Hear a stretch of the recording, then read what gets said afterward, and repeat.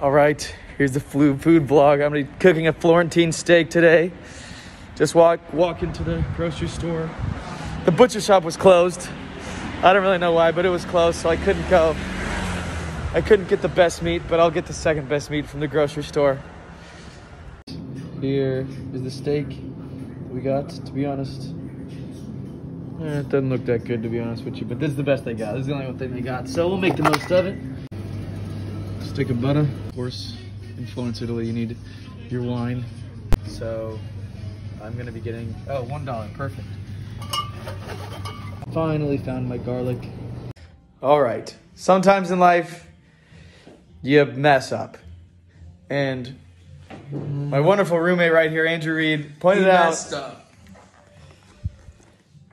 that this is pork. It's not steak, it's pork. So I guess we're making pork. Gonna season it like a Florentine steak. Might not be as good. We're gonna make a Florentine pork. All right, so I'm gonna season this and cook this as a steak, basically. So my first actually seasoning is just this stuff. And then the second seasoning I'm gonna use is garlic, salt, and pepper.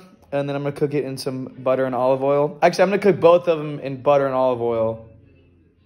But one of them's gonna have like the pre-made seasoning, and one of them just gonna have salt, pepper, and garlic. Hopefully it's okay.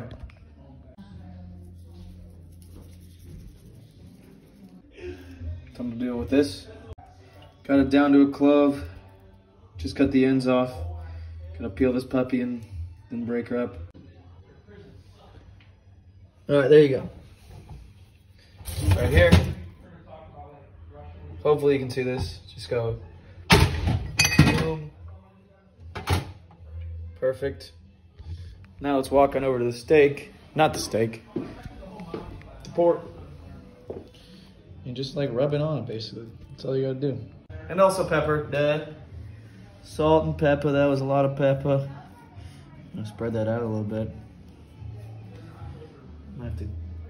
All right. Our two fully seasoned steaks. This is the garlic, salt, pepper. This is the fancy schmancy.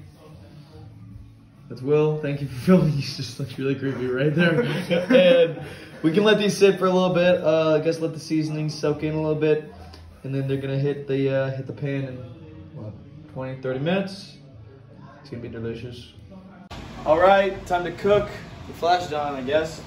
And first, I'm gonna start off with a bit of olive oil in the pan. Super hot pan on a 9. Bam, bam. Hopefully it doesn't. Oh, that's hot. Spread it around. That's super hot. Super. Look that up in the dictionary. Professor, I'm actually gonna turn it down one. And then this is the seasoning that we got at the store. That's such a nice sound. That's such a nice sound. Next thing, gotta move quick here. What is this ridiculous packaging of butter in Italy?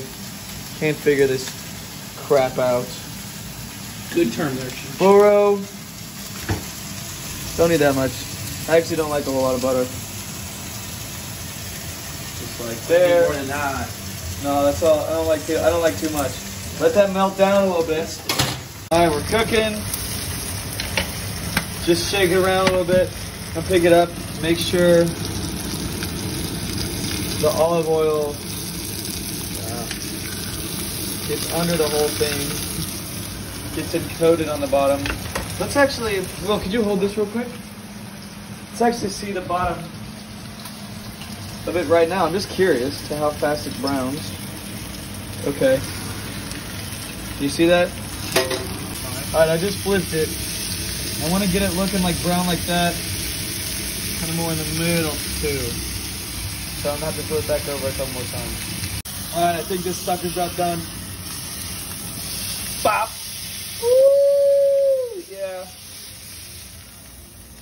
Woo!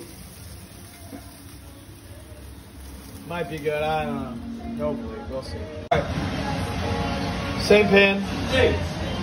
Andrew's Dance party over here. About to put more olive oil in it. Drop this bad boy. Same thing with the butter.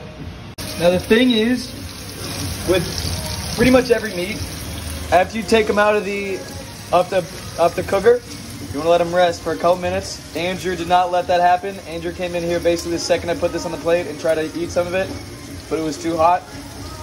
Gotta let it rest because the meat on the inside is still cooking.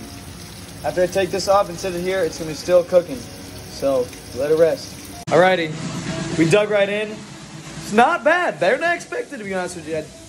To be honest, did not have high expectations, but it's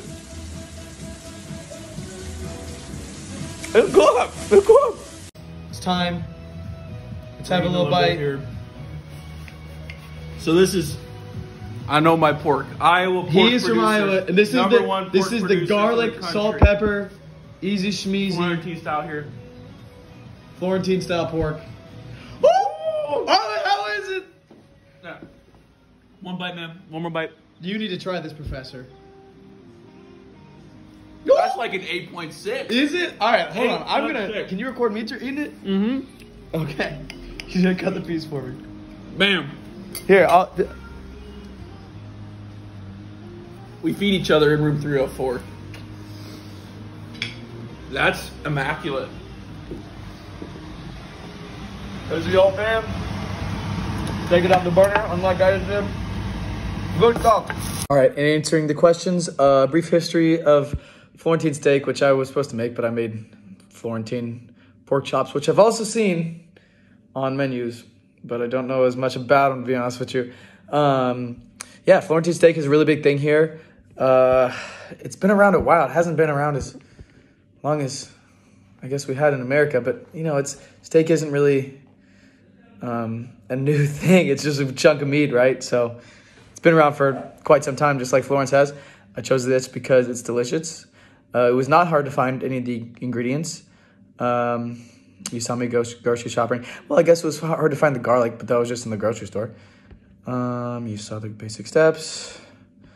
I actually did like the finished dish. It surprised me. I wouldn't make it again just because I don't really like pork that much. And I probably wouldn't order it, but I would definitely try to make steak or order a Florentine steak.